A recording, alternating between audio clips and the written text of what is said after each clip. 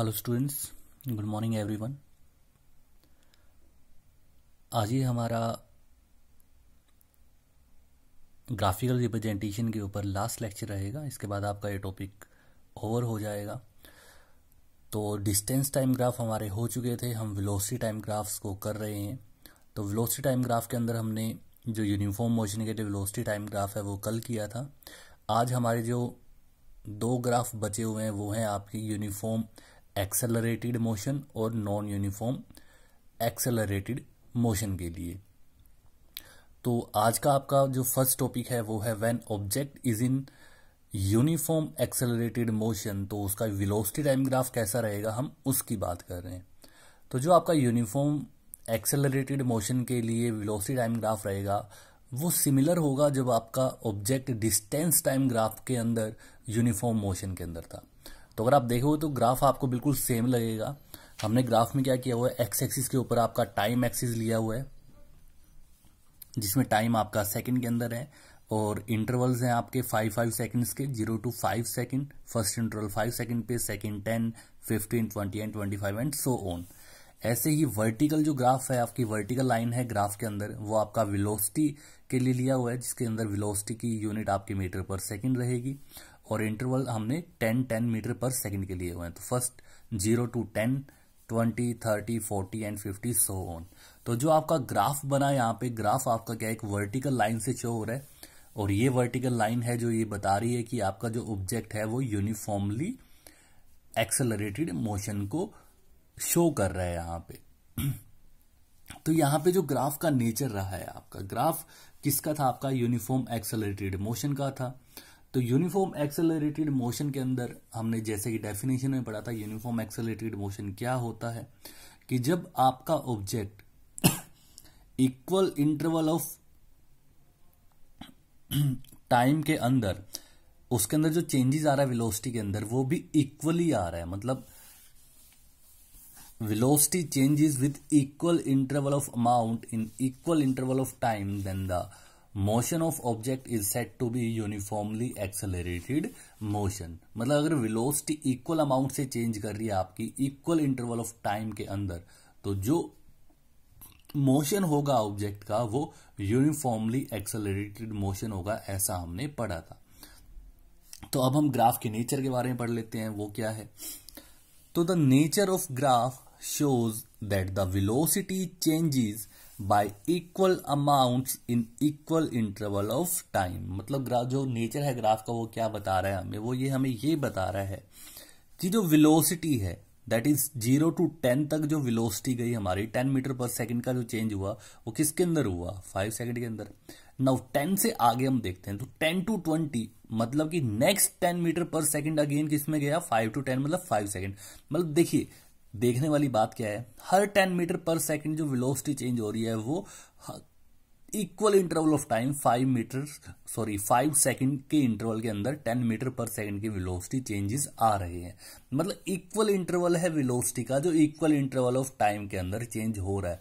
तो ऐसे मोशन को, जब ऑब्जेक्ट का ऐसा मोशन होगा उसको हम यूनिफॉर्मली एक्सेलरेटेड मोशन कहेंगे।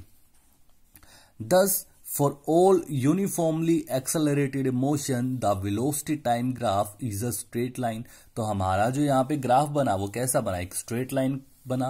तो हर एक ऑब्जेक्ट जो यूनिफॉर्मली एक्सेलरेटेड मोशन को शो करेगा उसका ग्राफ हमेशा कैसा बनेगा, एक स्ट्रेट लाइन ग्राफ बनेगा आपका ना। इस ग्राफ के थ्रू आप क्या कर सकते हो, देखिए ए से ई, जो ए और ई पॉइंट लिए हैं उसके अंदर हमने दो वर्टिकल लाइन बनाई हैं आपकी, जो हॉरिजॉन्टल एक्सिस है, जो आपका टाइम एक्सिस है, उस पे बी पॉइंट, ए से जो बी पॉइंट तक जा रहा है और ई से सी पॉइंट तक जा रहा है। बी पॉइंट पे हमने टाइम t1 लिया है, सी पॉइंट पे टाइम t2 लिया है और ए से ऐसे ही जो वर्टिकल एक्सिस है उसके ऊपर जो लाइन जा रही है ए और ई से, वो ए पॉइंट से लाइन निकल के आगे डी पॉइंट पे कट कर रही है ऑन ईसी लाइन पे।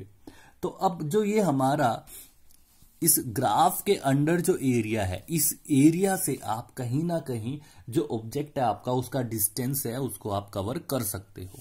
तो we can also calculate the distance S by the area under velocity time graph. तो इस एरिया के थ्रू हम क्या है इसका डिस्टेंस कहीं ना कहीं कैलकुलेट कर सकते हैं। उसको कैलकुलेट कैसे करेंगे, तो हमें जस्ट क्या करना है, area under the curve find out करना है, उसके थ्रू हम इसका जो डिस्टेंस है उसको मेजर कर लेंगे। कैसे करेंगे, तो अब अगर आप ध्यान से देखो यहां पे ए बी सी डी आपका एक रेक्टेंगल बन रहा है और ए डी ई आपका एक ट्राइंगल बन रहा है। तो इन दोनों का जो एरिया निकालोगे आप, उनको जब सम करोगे तो उससे आप क्या है यहाँ पे डिस्टेंस फाइंड आउट कर लोगे। तो देखिए आप एस इक्वल्स टू क्या होगा, area of A B C D E के इक्वल, और जो area of A B C D है वो एक्चुअली में क्या है, दो डायग्राम्स हैं आपके यहाँ पे, तो उन दोनों डायग्राम्स का यहाँ पे आपका क्या है सम है। तो ए बी सी डी आपका एरिया ऑफ रेक्टेंगल है एंड ए डी ई आपका एरिया ऑफ ट्राइंगल है। तो इन दोनों का एरिया जब सम हो जाएगा तो वो आपका डिस्टेंस के इक्वल हो जाएगा। So area of rectangle A B C D plus area of triangle A D E किसके इक्वल, आपका डिस्टेंस के इक्वल है। That is equals to AB into CD, that is area of rectangle, and half of AD into DE is the area of triangle। तो इनका area जब हम find out करेंगे, अब यहाँ पे AB क्या है आपका, AB आपका डिस्टेंस आएगा, that is S2 minus S1, और जो सिमिलरली यहाँ पे CD कह लो या फिर BC आपका time interval T2 minus T1, and similarly AD भी आपका टाइम इंटरवल रहेगा, और DE आपका अगेन डिस्टेंस रहेगा, सॉरी वेलोसिटी रहेगा आपका मीटर पर सेकंड में। तो डीई की वैल्यू आपकी कहीं ना कहीं 40 माइनस 20 दैट इज 20 मीटर पर सेकंड आ जाएगा, और ए बी भी आपका 20 मीटर पर सेकंड रहेगा, बी सी आपका T2 minus T1 that is 10 रहेगा। तो इनके थ्रू आप कहीं ना कहीं यहाँ पे डिस्टेंस कैलकुलेट कर पाओगे। So now comes to the last topic of this topic. तो ग्राफिकल रिप्रेजेंटेशन सेक्शन के अंदर जो आपका लास्ट टॉपिक है वो है आपका, अब जब हमने देखिए यूनिफॉर्मली एक्सेलरेटेड मोशन पढ़ लिया, अब बात आ रही है नॉन यूनिफॉर्म एक्सेलरेटेड मोशन की, कि जब ऑब्जेक्ट आपका नॉन यूनिफॉर्म एक्सेलरेटेड मोशन के अंदर हो। और नॉन यूनिफॉर्म एक्सेलरेटेड मोशन क्या था, हमने पढ़ा था कि जो वेलोसिटी है वो अनइक्वल अमाउंट से चेंज करेगी in equal interval of time के अंदर। तो इसके अंदर क्या है भाई, देखिए ग्राफ के अंदर जो हॉरिजॉन्टल एक्सिस है उस पर हमने टाइम लिया है, वर्टिकल एक्सिस पे वेलोसिटी लिया है मीटर पर सेकंड के अंदर।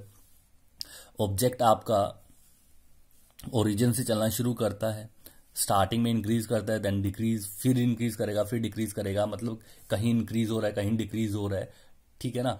तो जब ऐसा होता है तो उस ग्राफ को हम क्या कहते हैं, आपका नॉन यूनिफॉर्मली एक्सेलरेटेड मोशन के बारे में कहते हैं। सो graph shows the velocity time graph for non uniform variation of velocity of the object with time.